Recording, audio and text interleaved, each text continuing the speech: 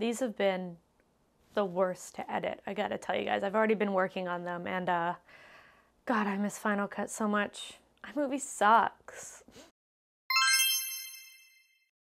Hi everybody, welcome back. It's Justy, and we are in part 3 of my Lolita wardrobe post. Congratulations if you made it this far. If you haven't watched the first 2, here's a link up to the first one. Definitely go check it out. I personally think it's worth it.